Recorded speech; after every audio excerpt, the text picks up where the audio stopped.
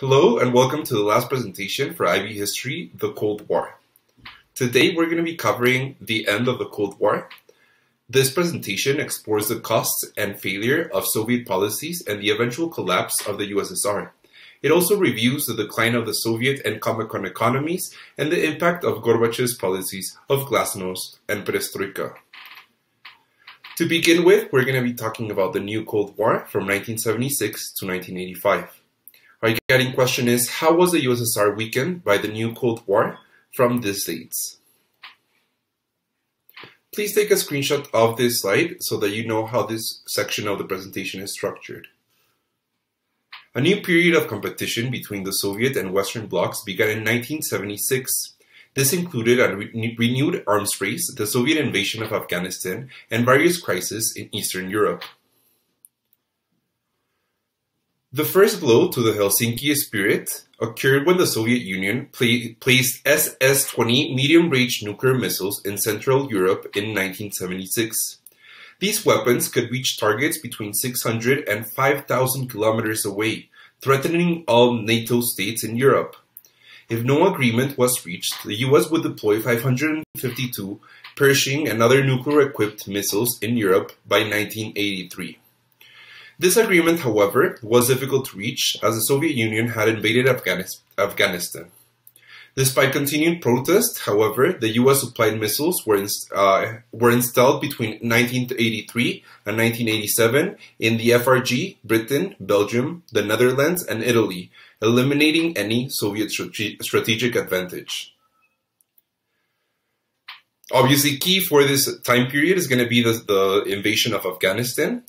In 1979, it finally ended US-Soviet detente because it was actually an outright move against the US in the Middle East.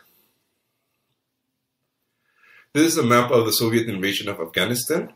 Obviously, we see the Soviet side, also how refugees were actually moved. We have 2.9 million refugees moving away from the major cities. We have some zones of main combat and some initial centers of resistance. So obviously it's going to be going all the way through Afghanistan, and we're going to have both the USSR and the US intervening.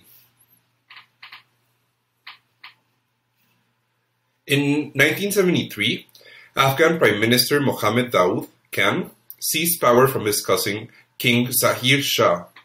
Afghanistan had remained a non-aligned state, but the USSR enjoyed greater influence there. Daoud attempted to modernize both the economy and society, but met with opposition from traditional conservative Afghan leaders, including the Muslim religious authorities. He wished to develop agriculture, build modern roads, and establish a strong centralized state. At the same time, Daoud was criticized by Afghan communists for not modernizing the country more rapidly. In 1978, Daoud's government was overthrown by the Afghan Communist Party, which was composed of two rival groups, the Parcham and the Khalq. The communists embarked on a radical new reform program accompanied by widespread repression, which provoked opposition from conservative Muslims in the countryside. Their attempts to modernize agriculture by seizing land from the peasantry was deeply unpopular. These are the reasons for Soviet intervention. By November 1979, the USSR came to the conclusion that if the communist regime was to survive in Afghanistan, the unpopular president Hafizullah Amin of the Khalq faction of the Communist Party would have to be removed. So we're removing the leadership of the Communist Party to have a better leadership so that the USSR can maintain control. So the USSR also wanted to prevent Afghanistan falling under the control of a conservative Islamic government. It believed that an Islamic-controlled Afghanistan, together with the Islamic regime already established in Iran in 1979, threatened to spread Islamic militancy to the Soviet Union's Central Asian Republic. So obviously the taking over of Afghanistan is going to be strategic to actually spread communism across the Middle East. We're going to have some Soviet military operations between 24 and the 27th of December 1979. Around 50,000 Soviet troops were flown into Kabul, the capital of Afghanistan. There were around 100,000 Soviet troops stationed in the country within months. So it's a lot of troops occupying the country. On the 27th of December, Soviet soldiers attacked the presidential palace, executed Amin, and replaced him with his Parcham rival, Babrak Kemal. The Soviets aimed to crush the Muslim fundamentalist rebels and stabilize the government so that they could rapidly withdraw. Soviet forces were able to occupy Kabul and all the other major cities, but they encountered two major military problems. The Afghan army disintegrated, leaving Soviet forces to conduct all military actions and secure the country. Babrak Kemal did not have the support of the Afghan people, who felt that he worked for the foreign Soviets, not Afghans, leading them to support Muslim fundamentalist guerrilla fighters known as the Mujahedin. We see a picture of them here. They wished to establish an Islamic government for the country. And so we're going to see the rise of guerrilla groups that are going to be trying to counter Soviet intervention in the country. Faced by up to 2,100 Mujahedin guerrillas, the Soviet military controlled only 1/5 of the country. By 1985, it was clear that the war could not be won by the Soviets, as they faced 7 different Mujahedin factions who had headquarters in mountainous areas along the border with Pakistan. Here's a picture of the resistance fighters posing for a photo. This is one of the guerrilla groups. There's obviously going to be a U.S. reaction from 1979 to 1987. There's a huge U.S. intervention in Afghanistan. The U.S. government believed the invasion of Afghanistan was a new and highly threatening development in Soviet foreign policy. They mostly feared losing access to the oil supply in the region. President Jimmy Carter responded by banning grain exports to the USSR, and the U.S. Senate refused to ratify the SALT II treaty. The U.S. also boycotted the 1980 Olympic Games that were held in Moscow. More importantly, the U.S. financed the supply of weapons to Afghan Mujahedin guerrillas with money distributed through agencies and in neighboring Pakistan. In 1986, U.S. President Ronald Reagan decided to send the Mujahedin new lightweight ground-to-air missiles, rapidly diminishing Soviet air superiority and allowing the guerrillas to the benefit of U.S. satellite and communication information. So the U.S. is going to be siding with the guerrillas to get the Soviets out as soon as possible. Obviously, the 1980 Moscow Olympics are going to be a huge historical event during this time period. In 1980, the United States led a boycott of the Summer Olympic Games in Moscow to protest the late 1979 Soviet invasion of Afghanistan. In total, 65 nations refused to participate in the Games, whereas 80 countries sent athletes to compete. So we have a really, really low turnout for the Olympics that year. The People's Republic of China denounced the invasion of Afghanistan, canceled the Sino-Soviet talks, which were due to start in 1980, and increased the supply of arms to the guerrillas in the country.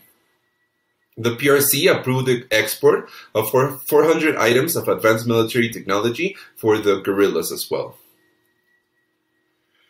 Western Europe is also going to respond. The FRG, France, Britain, and the other Western European states condemned the invasion of Afghanistan at the United Nations, but were unwilling to let it destroy the detente that Ostpolitik had created in Europe.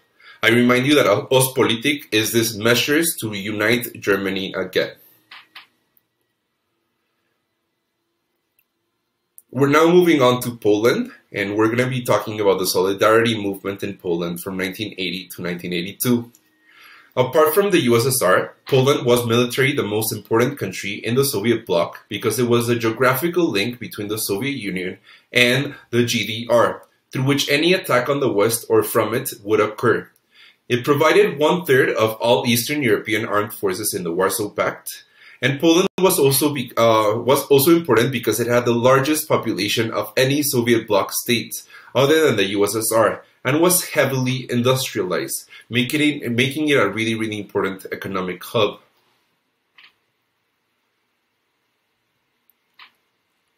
We're also going to be seeing the Baltic crisis of 1970 and 1971. This is a key crisis that is going to be leading to the independence of the states later on. By 1970, the government had decided to encourage better farming practices and more food production by increasing the price of food so that farmers would gain more profit. A 30% rise in food prices was announced in 1970, leading to strikes. The Soviet government recommended the replacement of Gomulka by Edward Gherkin. Peace was restored by freezing food prices at their former levels. So we are seeing an economic crisis. We're seeing a government that wants to become Polish, not led by the USSR. And so in June 1976, we're going to be seeing the rise of some riots. Over the next 5 years, Gierek attempted to make the Polish economy more competitive. He borrowed large sums from Western Europe to pay for imported Western technology. By 1975, however, it was clear that Poland was becoming ever more indebted.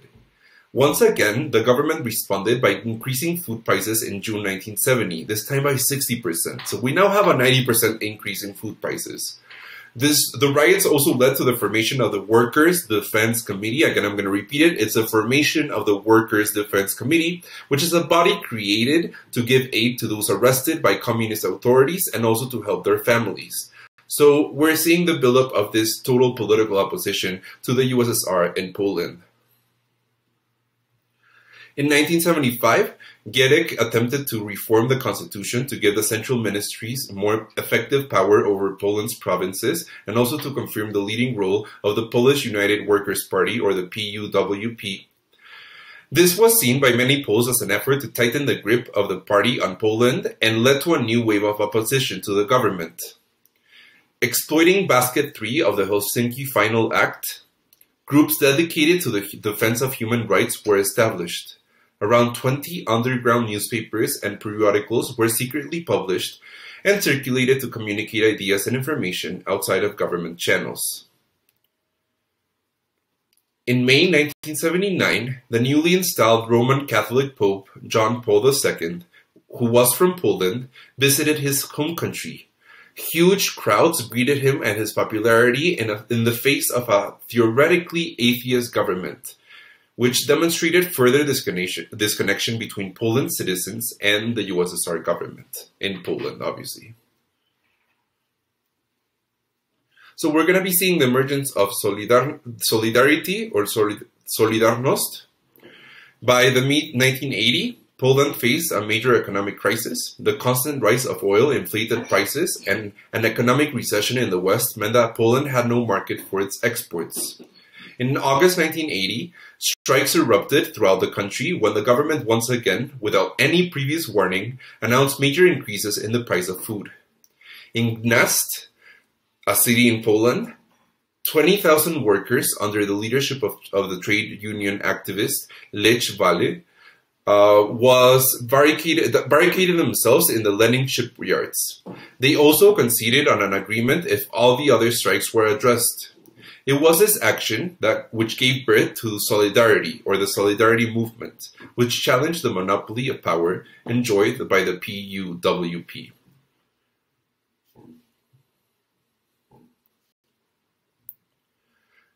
On August 31st, the Glasnost agreement was signed between Solidarity and the government.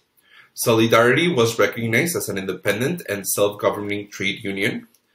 The right to strike, freedom of speech, and access to media were guaranteed, and Solidarity was recognized as a leading role of the PUWP. This gave rise to the threat of Soviet intervention. In December 1980, Brezhnev and other Warsaw Pact leaders urged the new Polish Prime Minister Stanisław Kania, who had replaced Gierek, to crush the anti-socialist opposition forces. The first thing that he's going to be doing is that throughout 1981, Poland's economy remained in crisis and rationing began. Negotiations between the PUWP, Solidarity, and the Catholic Church to form a three-sided Council of National Reconciliation failed. The threat of Soviet intervention again arose, but in December, Brezhnev agreed to a declaration of martial law by General Jaruzelski, Again, General Jaruzelski, Kania's successor. So we're seeing multiple prime ministers taking over the country during this time period over the course of 3-4 years. And this is going to be leading to the arrest of Solidarity's leadership, the use of soldiers to end strikes, Poland's army ruling the state, and the outlawing of Solidarity in October 1982. So again, we're seeing a huge countermeasures against Solidarity, because that Solidarity symbolizes the independence of Poland, and the USSR wants to intervene, obviously. There's going to be multiple years of tension between 1981 and 1984. In January 1981, Ronald Reagan became the US president. Between 1981 and 1983, he adopted an uncompromising line towards the USSR. This approach included hostile speeches about the USSR and communism, a massive increase in US armament that absorbed 30% of all government spending between 1981 and 85, the rejection of the SALT II treaty, because obviously Congress also rejected the treaty and did not ratify it, the deployment of missiles in Western Europe, and support for the Mujahideen in Afghanistan. In November 1982, Brezhnev died and was replaced by Yuri Andropov. In 1983, Reagan announced a Strategic Defense Initiative, or SDI, also commonly called Star Wars, which was meant to be an anti-ballistic missile shield composed of nuclear missiles and laser-armed satellites that would protect the US from attack. The ramifications of this policy was tremendous, and threatened potentially to end the balance of power between the two superpowers in favor of the US. Now we're not going to have a bipolar international state of affairs. We're not going to have a unipolar state of affairs in favor of the US. On September 1st, 1983, tension between the US and the USSR was further increased when a Soviet fighter aircraft destroyed a South Korean passenger aircraft, killing around 269 people on board. This included 61 US citizens. The US was enraged, and the USSR claimed no responsibility. We do see a trend in reduced tensions after 1984. So at the end of 1983, Reagan and his advisors came to the conclusions that relations with the USSR needed to be improved. The Soviet response to Reagan's diplomatic initiatives was delayed by the death of Andropov in February 1984. His successor, Konstantin Chernenko, who we see in the slide, was a cautious and elderly Soviet politician, but did agree to reopen arms negotiations for the Strategic Arms Reduction Treaty, or also known as START. The renewed negotiations began in March 1985, the month that Chernenko died and was replaced by Mikhail Gorbachev. And so we see multiple prime ministers taking over, and at the end of the day, Gorbachev is going to have to intervene and renewing the Tente. This is what we're going to be seeing in the second section of this presentation, Mikhail Gorbachev and the renewed Tente from 1985 to 1989. The guiding question is, why did Gorbachev improve relations between the US and the PRC? When Gorbachev became General Secretary of the Communist Party, he appeared a youthful and dynamic leader in contrast to his elderly, ill predecessors. His great aim was to modernize the USSR, and two key terms, Glasnost and Perestroika, set the tone for his reforms.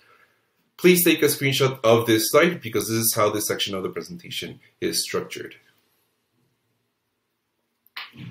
Glasnost refers to openness regarding the USSR economic and political systems, including public discussion and debate. Perestroika, on the other hand, means transformation or restructuring of the Communist Party to make it more responsive to the needs of the people. Gorbachev realized that the ultimate survival of the USSR depended on ending the Cold War and reforming the economy. He inherited a very difficult situation. The collapse of the Tente in the late 1970s between the US and the USSR led to a new and expensive arms race, which the USSR could not financially afford. The war in Afghanistan drained resources and had little chance of success. and the Soviet economy was hampered by inefficiency, corruption, and a lack of technology. The USSR has multiple economic weaknesses. It was the economic weaknesses of both the USSR and COMECON that was a key factor in the collapse of communism and the disintegration of the USSR by 1991. Rapid industrialization and growth had happened in the 1960s, but the Soviet command economy had become very bureaucratic and inflexible. The system functioned well when it concentrated on a particular target, such as war production or post-Second World War recovery, but it was poor at adapting and supplying at competitive prices the multitude of consumer goods which were available to capitalist states. In the early 1960s, Soviet economic liverman and Sikin from Czechoslovakia put forward ideas for decentralizing the economy to allow decisions of production, design, and prices to be taken by local factory managers. In Czechoslovakia, these ideas began to be realized in 1965 and 1968. Greater freedoms was given to the factory managers, business taxes were reduced to encourage production, wage differentiation between skilled and unskilled workers was introduced, and wholesale prices were determined by the market. The economy needs to change in the USSR at this point. The 1970s were a period of great economic change and crisis for capitalist economies in the Western Bloc. After the October War in 1973, oil prices were quadrupled by the Organization of Petroleum Exporting Countries, or OPEC, in just a few months in protest against the West's support of Israel. This weakened the Western economies and fueled inflation. The West responded to this challenge by modernizing and adapting their economies to take advantage of developing new industries and technologies. Hence, we see a rise in neocolonialism, because OPEC is very closed up and they're actually working against the West, and obviously Israel remains as a part of the West in this case. Then the US and the rest of the Western allies need to actually work towards another system that is going to be benefiting them. Hence their intervention in Latin America and Africa as neocolonial powers. In 1980 to 1985, COMECON states negotiated loans with the West on the assumptions that this money would enable them to modernize their economies. By 1980, it was increasingly clear that the USSR and Eastern Europe had failed to develop the new industries based on information technology. They had amassed a huge debt and had to be paid back with an interest at the end of 10 years to Western European and US banks. At the same time, oil prices on the international market fell from $35 to $16 a barrel, resulting in a disastrous decline in the income of the Soviet Union. Pretty much every single Eastern European country is seeking out the aid of NATO, it's seeking out the aid of other European states in order to break free of the economic constraints of the Soviet Union. The Tente is going to be renegotiated in 1985. Gorbachev was determined to end the Cold War as it was too costly and prevented the implementation of Perestroika and Glasnost. He aimed to reform the Soviet economy fundamentally and liberalize its political system. He worked towards achieving international cooperation and a real coexistence between the two hitherto rival systems, whose values and principles would in time converge rather than conflict. The leaders saw these policies as an improvement for the Marxist-Leninist system. In April 1985, Gorbachev halted the installation of further SS-20 missiles in Eastern Europe, and in October began to reduce the total number deployed. He failed at the Reykjavik summit in Iceland in 1986 to persuade President Reagan to stop the SDI development in return for the negotiation of armed control treaties. However, such was his wish to end the arms race that he accepted unconditionally a NATO plan for a total withdrawal of medium-range missiles by both sides in Europe at the Washington summit in December 1987. We're seeing a total disarmament of both sides. In terms of human rights, this becomes very, very problematic for people in Eastern Europe mostly. Gorbachev informed his diplomats at the meeting at the Soviet Ministry of Foreign Affairs that the USSR would now consider Basket 3 of the Helsinki Accords on Human Rights as important. This declaration led to prominent Soviet descent Andrei Sakharov being allowed to return to Moscow from exile in the city of Gorky in December 1986. The release of dissidents from prison in 1987 and 1988. Soviet Jews being allowed to emigrate to Israel more easily. Foreign government media, such as the US's Voice of America and Britain's BBC, Foreign Service Radio transmitted news being permitted to broadcast freely within the USSR, and intellectual freedom in Russia was now experienced. We see a total opening of the media in the USSR and a total transformation, radical transformation in terms of Glasnost here. We see the Tente expanding globally as well. During the 1980s, there were 4 main areas of proxy conflict where the US and the USSR supported opposing sides: Afghanistan, Cambodia, Nicaragua, and Angola. In Afghanistan, Gorbachev realized that the Soviet policy had failed, and in November 1986 decided that Soviet troops, regardless of the consequences within Afghanistan, would have to be withdrawn as soon as possible. The Soviets replaced Afghanistan President Babrak Karmal with Mohammad Najibullah, who they believed would be able to form a government of national unity that could negotiate a peace between the various factions fighting in Afghanistan. In April 1988, agreements were signed in Geneva, Switzerland, between Pakistan and Afghanistan. This is called the Afghan-Pakistani Treaty, with the USSR and the US as sponsors. This consisted on a bilateral agreement between Pakistan and Afghanistan that neither state would interfere in the internal affairs of the other, neither state would allow militant groups hostile to the other state to train within their country, and Afghan refugees in Pakistan would be permitted to return to Afghanistan. The withdrawal of Soviet troops from Afghanistan would begin on May 15, 1988, and end by 1989. However, Mujahideen guerrillas, who were not represented at Geneva, fought on. In Cambodia, basically we still have issues with Vietnam. In 1979, Vietnam, supported by the USSR, invaded Cambodia and overthrew the Khmer Rouge regime, establishing the pro-Vietnam People's Republic of Kampuchea, or PRK. Vietnamese military units remained in Cambodia to support the new republic. The UN, however, still recognized the Khmer Rouge regime as a legitimate government of the country. Gorbachev was ready to collaborate with both the US and the PRC to find a solution to the Cambodian problem and pressured the Vietnamese to withdraw from the country. This does not lead to immediate peace, but a ceasefire between the PRK and rebels was negotiated in 1991 by the UN Security Council with active US and USSR assistance. In July 1979, the Marxist-leaning Sandinista political party came to power in Nicaragua. After the overthrow of the country's US-backed leader Anastasio Somoza Debayle, and supported rebel activity in nearby El Salvador. In 1981, Sandinistas leaders visited the USSR and succeeded in persuading the Soviets to send military equipment to Nicaragua.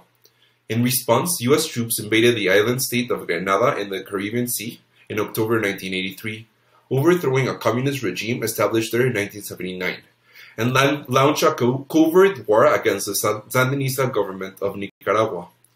President Reagan's government equipped and supplied anti-Sandinista rebels, collectively referred to as the Contras, despite the US Senate's decision to prohibit the funding of this. In 1988, both the US and the USSR supported a plan drawn up by the Central American states that ended foreign assistance to all fighting groups and called for free elections to resolve the Nicaraguan civil war.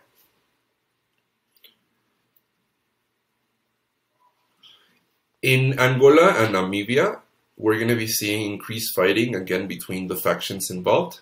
In 1987, fighting increased in Angola between the Movement for the Liberation of Angola, the MPLA, and the South African-backed UNITA. The MPLA's defeat was swiftly followed by the advance of South African troops into the country, but this was halted by intervention of Cuban air power. Both the US and the USSR pressured Cuba, Angola, and South Africa to agree to a ceasefire and the withdrawal of Cuban troops. In December 1988, South Africa agreed to implement UN Resolution 435, which called for the independence of Namibia. In Ethiopia, Gorbachev continued to send financial aid to assist Mengistu regime until 1989. In early 1990, due to the financial crisis triggered by the collapse in the prices of its coffee exports, Mengistu turned to the US for financial aid. But in May 1991, he was ousted in a coup led by his anti-Marxist opponents.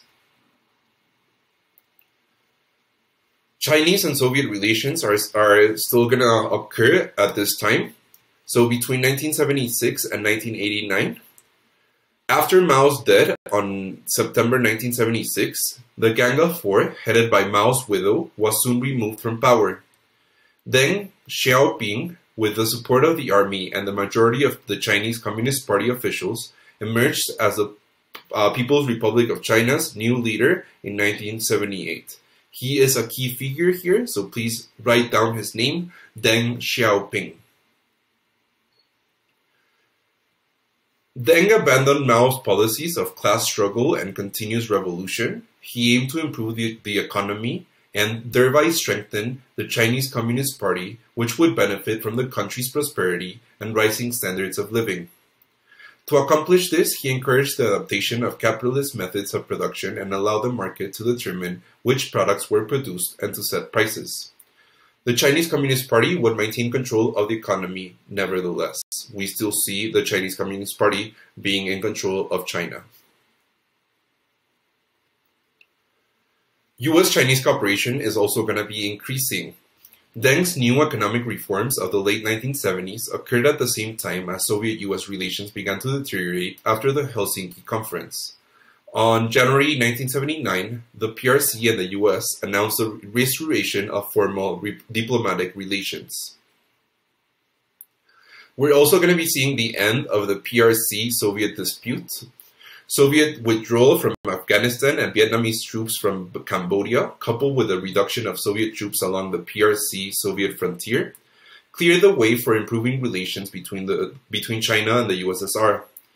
In May 1989, after a summit meeting in Beijing between Gorbachev and the PRC leadership, relations were fully restored. Gorbachev's visit to Beijing in 1989 was overshadowed by China's own political crisis. Glasnost and Perestroika in the USSR had inspired Chinese students and intellectuals who wanted political reform in addition to economic ones. On his arrival at Beijing, Gorbachev was greeted by hundreds of thousands of students. The day after Gorbachev left Beijing, the PRC government declared martial law and forcibly cleared demonstrators from Tiananmen Square, with many killed. In essence, all reforms would be imposed by the leaders and not result from popular movements or demonstrations. In this slide, we see how the tanks are actually going and pushing through a protester, and the protester is basically standing in front of all these tanks in protest against the political regime of the Communist Party. The third section of this presentation is the collapse of communism in Eastern Europe from 1989 to 1990. The guiding question is, why did communism collapse in Eastern and Southeastern Europe?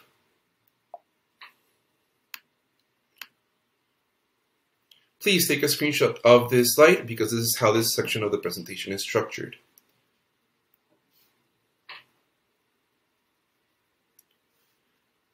By withdrawing from Afghanistan and Africa, Gorbachev refocused Soviet policy on Europe. He hoped to safeguard Soviet security in Europe through a policy of political cooperation and negotiation rather than force. By 1989, Gorbachev encouraged communist Eastern European states to reform economically and to liberalize politically. Eastern and Southeastern Europe was divided into three loose groups. In Poland, Hungary, and Bulgaria, governments were ready to contemplate at least limited political and economic reform as long as communists remained in overall control. In the GDR, Czechoslovakia, Romania, and Albania, governments were unwilling to experiment with political or economic reform, and were compelled to reform by the dramatic events occurring in the GDR. Yugoslavia, even before the collapse of communism in Eastern Europe, was facing major challenges with nationalism, which would ultimately tear it apart. We're going to be seeing the Balkan Wars unfold in the 1990s because of all these ethnic tensions within Yugoslavia. The political changes in Poland, Hungary, and Bulgaria have been described as negotiated revolutions. What is meant by this is that the revolutionary changes that occurred in these countries were introduced with the support of the ruling communists. With Poland's economy increasingly indebted, the ruling leader, General Jaruzelski, was forced once again to introduce price rises up to 200% in 1988. This, coupled with other issues such as endemic corruption throughout the government and in the industries it controlled, led to a series of strikes throughout the nation, forcing the government to legalize solidarity again and enter into negotiations with this group. This is going to be leading to the Roundtable Agreements of 1989. They were signed between the three groups. Solidarity was recognized not just as a trade union, but also as a political party. A new constitution was also created.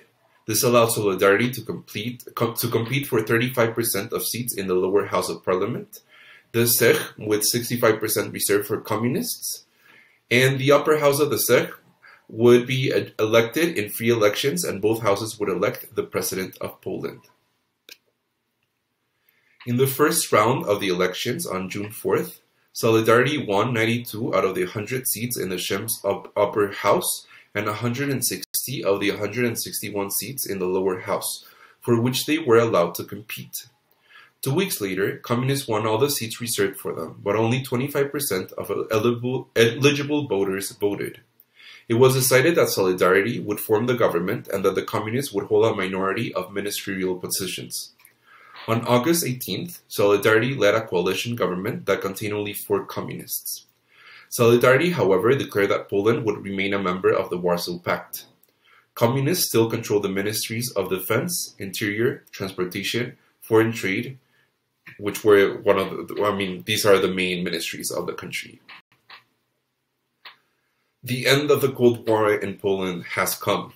Only with the collapse of the communist rule in the GDR and Czechoslovakia did Solidarity remove communists from control of the army and the police. Lech Wałęsa of Solidarity was elected president in 1990. In Hungary, from the 1960s onwards, Hungary's leader János Kadar pursued a policy tolerant of criticism as long as the legitimacy of the communist regime was not undermined, and liberalized the economy a little bit. The USSR tolerated this as Kadar remained loyal to the Warsaw Pact. In 1988, responding to the atmosphere created by Gorbachev's Perestroika and Glasnost, the Hungarian Socialist Worker Party, MSZMP, replaced Kadar with Károly Gross, a committed reformer. The country would become a multi-party democracy to prevent revolution. Roundtable talks began between the government and the opposition groups, ending in agreement that free parliamentary elections were to be held in March and April 1990. The party leaders accepted this because they were convinced that having seized the initiative to reform, the Hungarian Socialist Workers' Party would emerge as the dominant force. It only won 11% of the vote and could not take part in the government. By 1989, the ruling Bulgarian Communist Party had been led by Todor Sivkov for 35 years. Sivkov had made many enemies in the party through his radical administrative reforms, which had led to the termination of the careers of around 30,000 government officials. His family was part of the government as well. Those whom Sivkov favored in the party were allowed to shop in special stores with stocked imported Western goods, have access to the best education, receive up to 500% more salary than other officials, and so forth. Cryonism was one of the main features of his rule. His program of Bulgarianization led to the expulsion of around 2 million ethnic Turks from the country.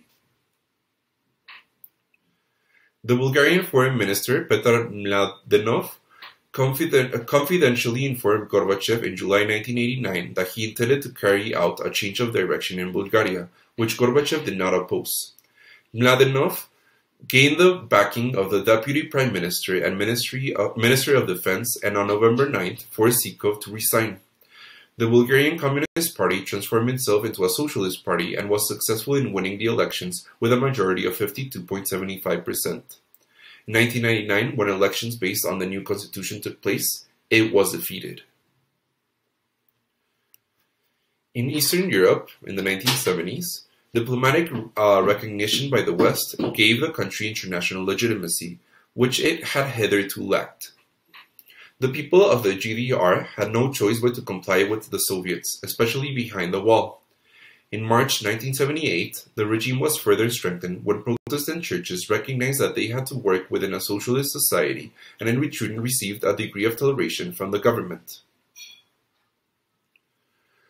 Ostpolitik and the implications for human rights in the Helsinki Accords increased popular demands for closer contact with the FRG and a more liberal regime. In 1986, short visits to the FRG to see friends and their relatives were made possible, provided a return to the GDR was guaranteed. Visits proved increasingly popular, but at the same time, the conditions attached to them emphasized the lack of freedom for Eastern German citizens. It was to be the issue of the right to free travel and emigration to the FRG that brought about the terminal crisis of the GDR. On May 1989, Hungary began to dismantle the barriers along its frontier with Austria, a neutral state. Hungary did not originally intend to allow citizens from other Warsaw Pact states to travel through it to Austria, but in July, thousands of East Germans who were allowed to visit Warsaw Pact country without permits traveled to Hungary, hoping to cross into Austria. Austrians agreed to accept those East Germans in Hungary, and within 3 days, 18,000 people came across the border from East Germany into Hungary into Austria. In the meantime, more GDR citizens besieged the FRG embassy in Prague, Czechoslovakia. Around 3,500 people were encamped in the embassy. The Czechoslovak government was not prepared to open its borders with the FRG, but also refused to use force against the East Germans. Unwilling to force a confrontation on the eve of the celebration of the 40th anniversary of the founding of the GDR, Honecker, the leader, granted those GDR citizens in Czechoslovakia exit visas to the West, but insisted that they would have to travel back to the GDR to the FRG in locked trains, after which Czechoslovak GDR frontier would be closed. Once the route the trains were taking to the West German frontier became known, large crowds demonstrated along the routes. At Dresden station on October 7th, a crowd of 10,000 attempted to storm the station and board the trains to the FRG. On 4 successive Mondays between September 25th and October 16th, large but peaceful demonstrations took place in Leipzig in the GDR.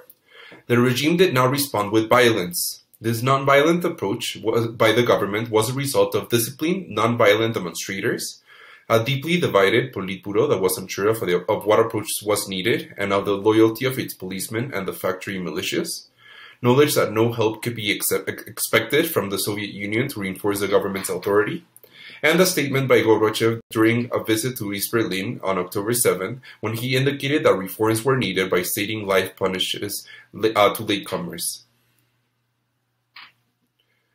The Berlin Wall is finally gonna be open. In the absence of any effective restraints by the police or the army, crowds of demonstrators continue to grow in the cities. On November 4th, 500,000 congregated in East Berlin to demand further reform and the right to travel abroad. Only 5 days later, a concession was made which granted all GDR citizens with passports the right to an exit visa valid for any border crossing, including entry into West Berlin. Initially, this was supposed to take effect from the morning of November 10th, but it was announced prematurely in a press conference on the evening of the 9th, and that night, border guards facing a crowd of around 20,000 people opened up the crossing points through the wall and into West Berlin. The wall has fallen. The opening of the Berlin Wall had immediate consequences for Czechoslovakia and Romania in 1989.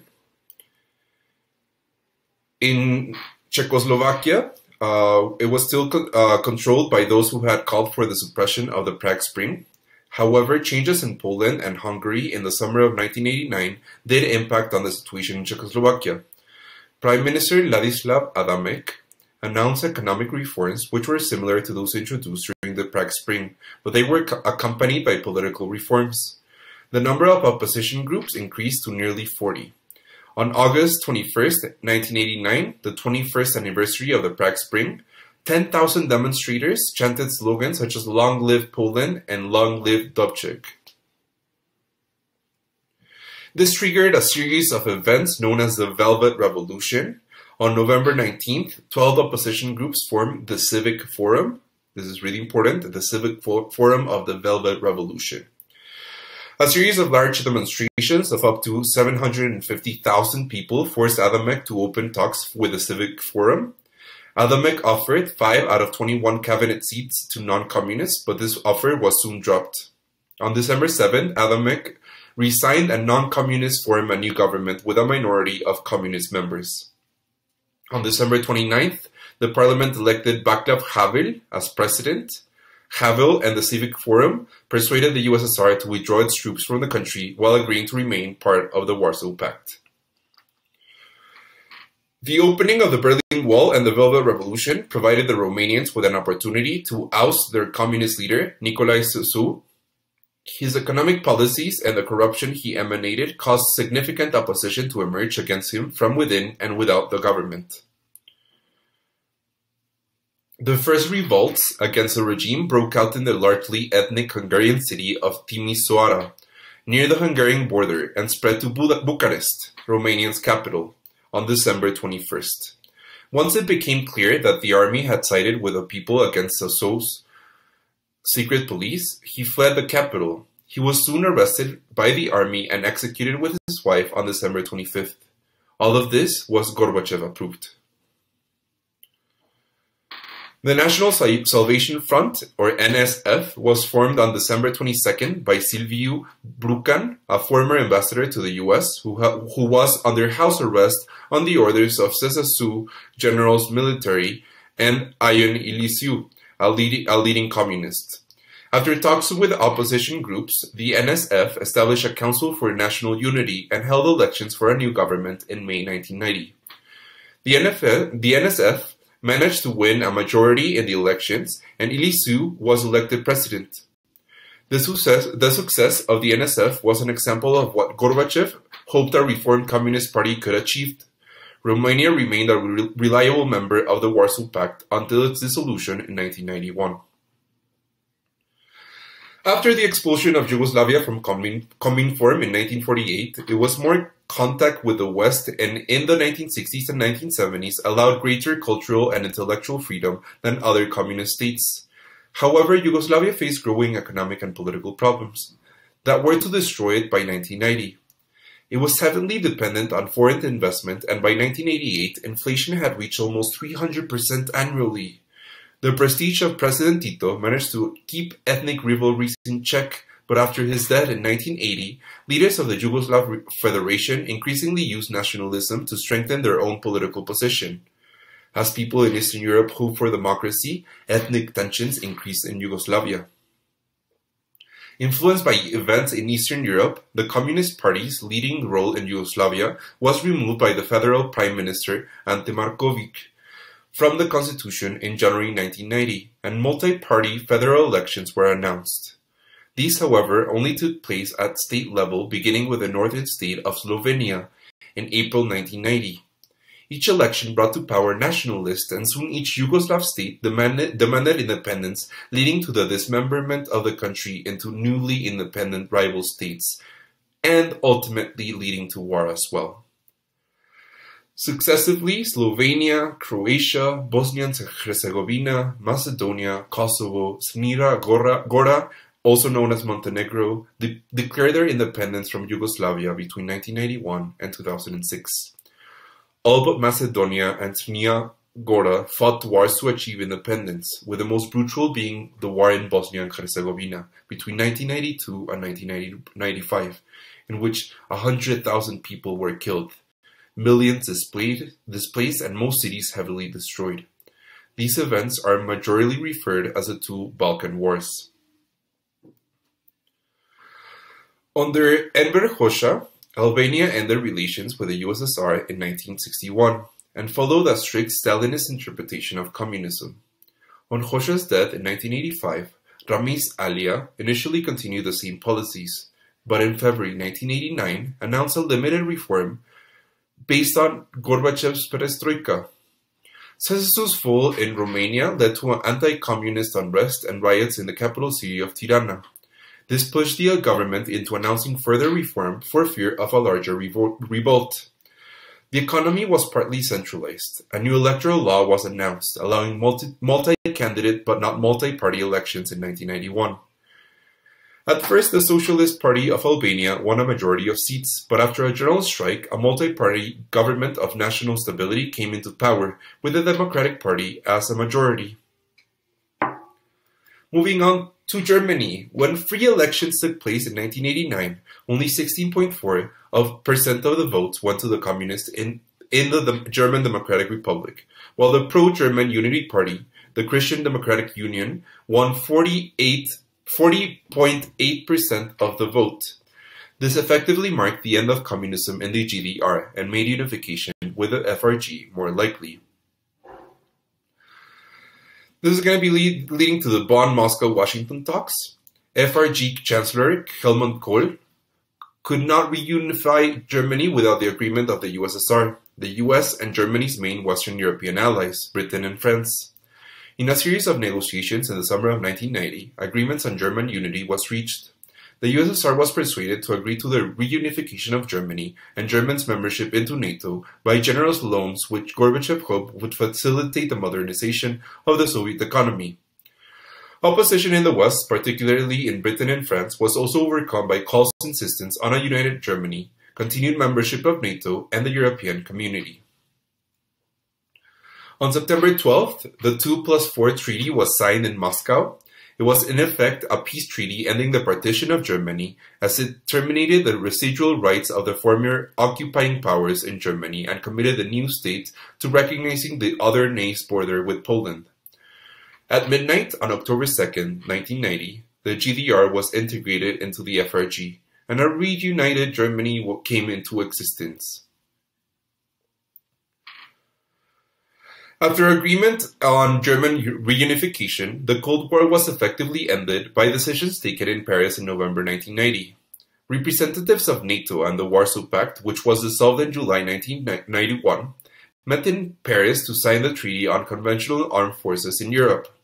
It provided for the equal reduction of conventional weapons in both Eastern and Western Europe, agreed on a process of inspection and verification, and declared that the countries signing the pact were no longer adversaries. The participants of the conference also produced the Charter of Paris for a New Europe. This established a secretariat to organize annual meetings at head of government level for the creation of a conflict prevention center in Vienna to advise on conflict avoidance. Now for the fourth and last section of this presentation, the collapse of the USSR. Why was Gorbachev unable to prevent the disintegration of the USSR? Please take a screenshot of this presentation, of this slide, because this is how this section of the presentation is structured. The collapse of the Soviet power in Eastern Europe in 1989 to 1990 and the disintegration of the USSR itself in 1991 came as a surprise to governments worldwide, including that of the Soviet Union. Here is a map of the successor states of the USSR. When it broke apart, this is what was left behind. The Cold War meant massive expenditures on armaments while also limiting trade and aid from the West. Large armies were maintained in Eastern Europe, and COMECON economies were heavily subsidized between 1956 and the 1970s, again causing a massive drain on the economy. The USSR had limited access to many of the world's raw materials until the 1970s as a result of this war. Many ethnic groups, including the formerly independent Baltic states, wish to have either more or total independence. So Gorbachev is going to be initiating a series of reforms. He's going to be increasing investment in technology, restructuring the economy so that it was less centralized, this is known as Perestroika, and giving workers greater freedom and incentives to encourage them to work harder. To win the support of the people for his reforms, Gorbachev realized that a policy of openness or Glasnost had to be followed. Economic and political issues needed to be debated openly. State censorship of the media was progressively eased and reception of foreign broadcasts was allowed. This ensured that the disaster at the Chernobyl nuclear power station in 1986 received major international publicity, as did Soviet failures in the Afghanistan war. Investigative journalism played a key role in exposing the corruption of the Communist Party elite. The party lost credibility. The years 1988 to 1989 were the high points of Glasnost.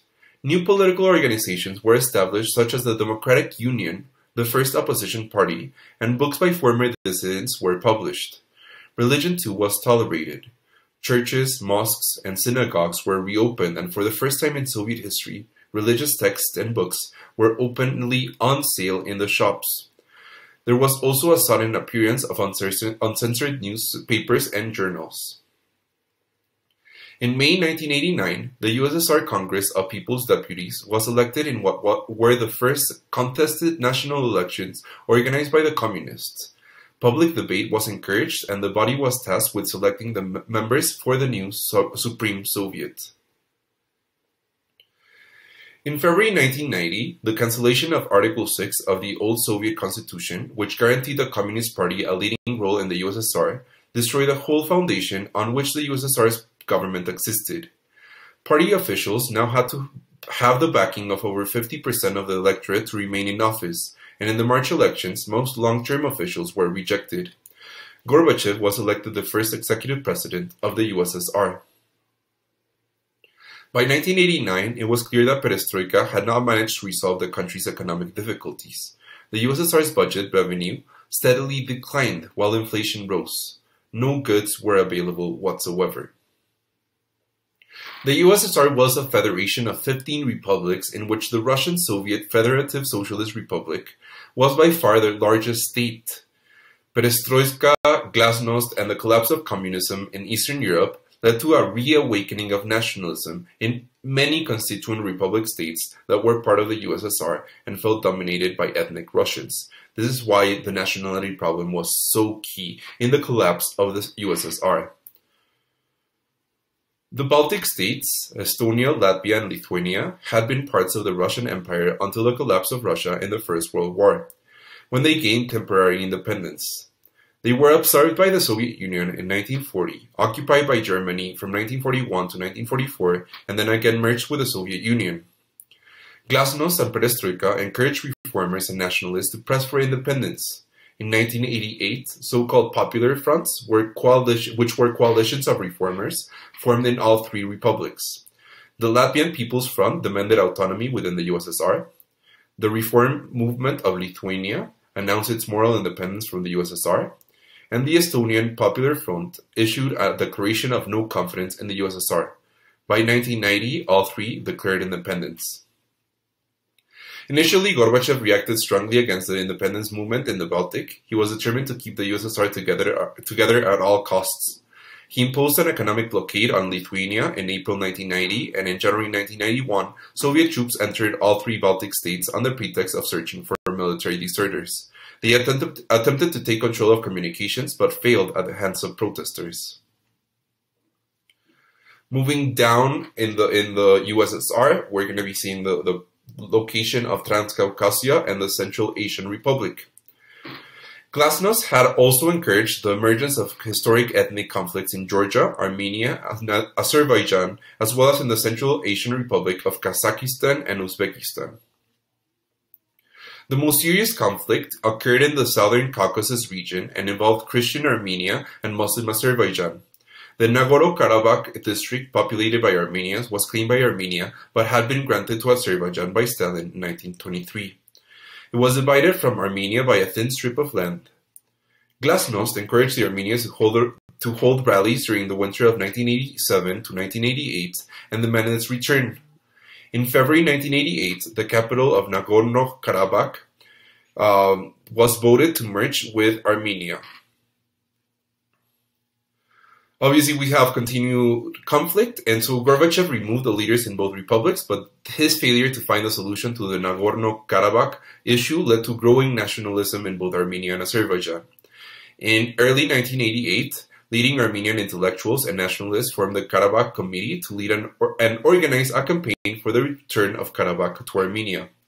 In May 1989, the anti-communist Pan-Armenian nationalist movement was founded, aiming for Armenia's complete independence from the USSR. In June 1988, the Supreme Soviet in Armenia, contrary to Gorbachev's wishes, decided to support the demand for the return of Nagorno-Karabakh to Armenia. In opposition to this, the Popular Front of Azerbaijan was formed in July 1988, which aimed at independence from the USSR and retention of Nagorno-Karabakh. We still see the conflict today into 2021. In July 1988, Nagorno-Karabakh was temporarily placed under direct rule of the central government in Moscow. Both countries, however, still claimed the territory. The Azerbaijan Popular Front organized a rail blockade of Armenia, which led to shortages of petrol and food. It also held a series of demonstrations in Baku, Azerbaijan's capital, which rapidly degenerated into riots against the local Armenians. At least 91 people were killed. On January 19th, the Azerbaijan Popular Front declared a state of emergency, and the following day its members seized government and Communist Party buildings. Gorbachev responded by declaring martial law and sent Soviet troops to restore the government. Late at night, on January 19, 1990, 26,000 Soviet troops entered Baku, smashing through barricades established by Popular Front and attacking protesters, killing over 130 people. While the army gained control of Baku, it alienated Azerbaijan. Thousands of Communist Party members publicly burned their party cards. In Georgia, the independence movements in the Baltics and Transcaucasia inspired similar movements in the country. On April 1989, troops were sent onto the streets of Tbilisi, Georgia, after more than 100,000 people gathered in front of government offices and the Communist Party headquarters and called for Georgia's independence. So at the end of the day, all the states want independence because of these policies of Glasnost and Perestroika. In Kazakhstan and Uzbekistan, Gorbachev's attempt to purge the local Communist Party organizations of corrupt officials triggered a nationalist backlash that ultimately resulted in both republics voting to leave the USSR. He basically replaced national leaders with Russian officials, and all hell broke loose. In Belarus, Moldavia, and Ukraine, the demands for independence were strongest in those areas which had been annexed by the Soviet Union between 1939 and 1940. The Democratic Movement of Moldova was created in 1988 to campaign initially for greater cultural independence from the USSR. In May 1989, inspired by events in the Baltic, and the Popular Front of Moldavia was founded. It was successfully persuaded the Moldavian Supreme Soviet to adopt a new language law on August 31st, 1989, which made Moldavian the official state language. In March 1990, it became the largest party in the elections for the Supreme Soviet. The key to the future of the USSR was Ukraine, its second largest republic. If Ukraine chose independence, the USSR would be doomed. Initially, local communist authorities attempted to end demonstrations, but that became much more difficult when the republic-wide Ukrainian Popular Front movement, also known as RUK, was created in 1989. In October 1990, RUK declared that its principal goal was no longer autonomy within the USSR, but complete independence. In Belarus, the Belarus Popular Front was established in 1988 as both a political party and a cultural movement, demanding democracy and independence for Belarus. The discovery of mass graves in woods outside of Minsk, the capital, of those executed by the Soviet government, added momentum to the pro-democracy and pro-independence movement in the republic. Elections took place to the Russian Federation Congress of People's Deputies in March and April 1990 and gave a majority to reformers. Gorbachev's rival, Boris Yeltsin, emerged as a leading politician in Russia and was elected chairman of the Congress. On June 12th, the Congress declared that Russia was a sovereign state and that its laws took precedence over those made by the overall Union, the USSR. The term sovereign asserted the moral right of the republic to self-determination. That summer was a summer of sovereignty. Elections also took place in the other republics during March and April 1990 for all the republic's supreme Soviets. All followed Russia's examples in declaring sovereignty. The exception was Latvia, which had already claimed to be independent. These declarations of independence prompted Gorbachev to create a draft of the new Union Treaty in November 1990. In March 1991, a referendum was held on the question of creating a new union formed by the reformer members of the USSR. Soviet citizens were asked whether they supported the creation of a renewed federation of equal sovereign republics.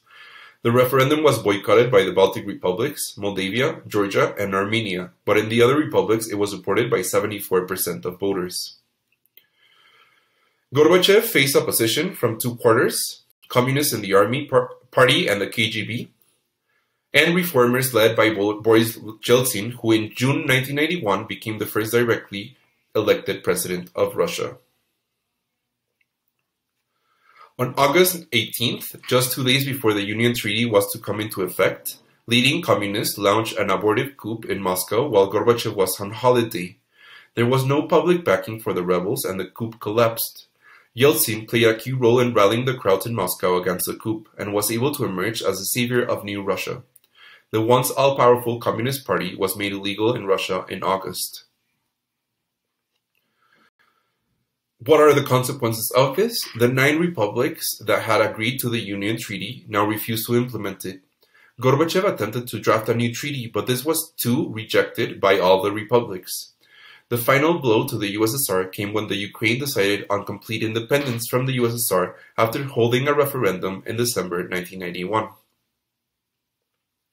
The Ukraine, Russia, and Belarus established the Commonwealth of Independent States, also known as CIS, which was then joined on December 21, 1991 by 8 additional former Soviet republics: Armenia, Azerbaijan, Kazakhstan, Kyrgyzstan, Moldova, Turkmenistan, Tajikistan, and Uzbekistan. Georgia joined 2 years later in December 1993. On December 25, 1991, Gorbachev resigned. On December 31, 1991, the USSR ceased to exist. We thank David Williamson for his book on the Cold War, and we recognize the authors of all visual and auditory content in this presentation. Thank you.